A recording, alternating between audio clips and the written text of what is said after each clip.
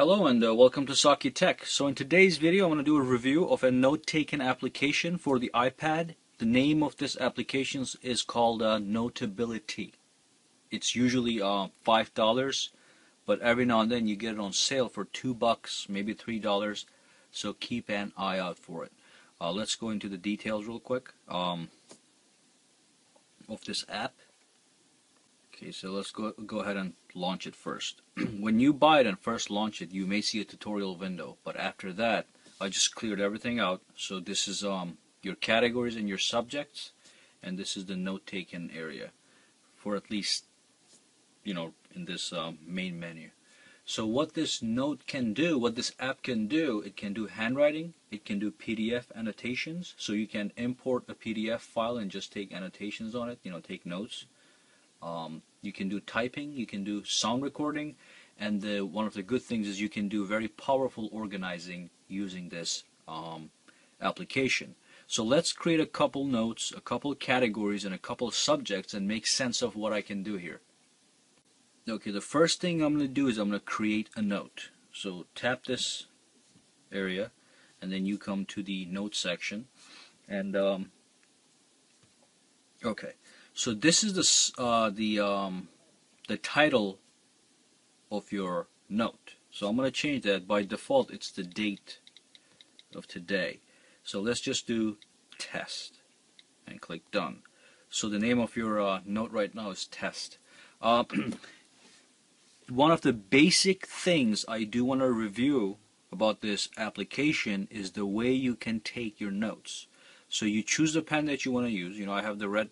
Click right now, and I'm going to do the thin one, and I'm going to choose this size right here. So it's red color, a certain size, and I'm going to write something. I'm going to do handwriting.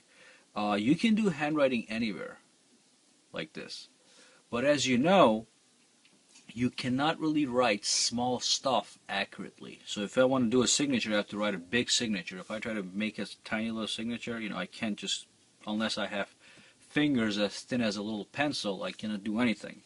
So what they have done is they have added a zoom window. If you look at the bottom here, there's a little zoom window that you can click, and this makes handwriting a breeze. So you get this window right here that you can put anywhere where you want to handwrite. So let's say I want to handwrite right here, and you can start handwriting in this window, and what you write here is going to show up right here. So let's say today is a good day. So today is, and then as you run out of space, you just gotta tap right there and it moves next. I accidentally put a line there, but today is a good day. Okay, and it's actually automatic. So if you don't have enough space, let's go like this. If I put a line, if I wrote out till here and I didn't have any space, automatically skips to the next section. So this usually is impossible for me to do on the iPad without the zoom window. So this is what I like about taking notes. The other features that I like about taking notes, you can always type. So if you want to type, just press T and then tap anywhere and you can just start typing, as you can see right there. Okay, so that's not a big deal. You can hide the keyboard like that. So that's for writing. That's for highlighting, so you can highlight if you have to. That's good for PDFs. You can import a PDF file and just highlight whatever you want. And then you have the eraser. And then you have the scissors, where you can cut an area. You can move it around, or you can just get rid of it. Okay. And the other thing that I really like is how you can change the structure of the page. So if you click this here, actually it's not right here. Okay, that option is not here, but this is the voice recording. So if I press this, now I can start recording voice. Stop. Adding shapes is a big thing. So you can add figures. Choose a figure you want. You want a square. Done. And you can put this anywhere you want. Okay, so now it's stuck there. Wait.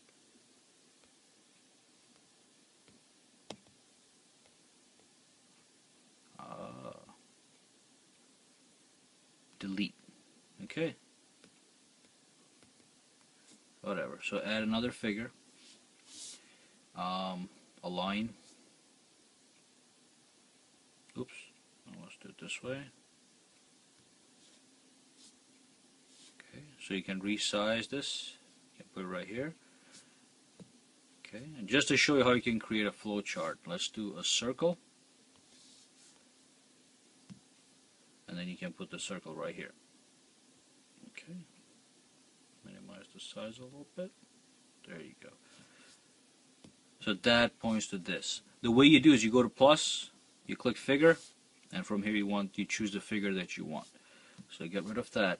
So that is the note-taking application, and I especially love it because of this window. So you can type anything here, it shows up right there. Well, you gotta get this. Okay, there you go. So that's my signature. Let's assume. Go back. The next thing I want to show you guys is how to categorize and put subjects. So this test title could be under biology subject. But then you also need a category. So you can have categories. Okay, let's put it this way. You can have a category as in school, work, and pleasure. So under school, if you want to sort all your notes under the biology subject, then you can have a biology subject. So let's just do an example here. So when you want to add a category or a subject, you click the plus symbol in the home page here. So plus, you pick subject or category. Let's do a category. Let's do cat 1. So that's category number 1. Let's do another category. Oops. Plus category 2. And now let's create two subjects. Well, two subjects. Okay, so let's do subject test 1 and then plus test 2. Okay. Now the test 1 and test 2 by default when under the category 2, you can take them and put them anywhere you want. I'm going to show you that in a second. Before we do any of that, let's do it this way. Let's click all here. So that shows all your notes.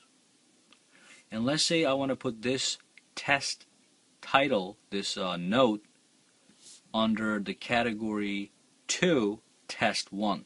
All I have to do is click on the actual picture of the note and drag and drop it on that red subject. Yeah, that's the subject. So now test is under test 1 subject. So that could have been biology, but we were just using examples here. So let's say I want to put test 1 under category number 1. How do I do that? That's very easy also. You click edit. To make moves here, you have to click edit here. So you grab the note from here and you take it up and put it under category 1. Other things you can do with these things, as you can see, have different colors for subjects. So test number 1 could be a green subject for me. You can also change the name. So test number 1, new name. So you're not stuck with everything is editable. So now I have perfectly categorized notes, and I really like this. So you can have a category for school. Under school you can have different subjects: biology, chemistry, physics, math, whatever. You can have work, and you can have different projects as subjects under your work category, or pleasure. But this is pretty much all there is to this application. It seems like it's not a lot, but it's actually a lot. By the way, when you're done with moving categories around and subjects around, just click done. Okay. Now, if you want to delete anything, category, subject, or note, all you have to do is swipe over it to the left, and then click delete. It's gone. So let's delete this test 2 subject right here. Delete. Are you sure? Yep. Gone. And then just one thing in the notes application is that you can record your voice if you have to by clicking that button, and when you're done, just press stop. So click that. It's recording now. Stop.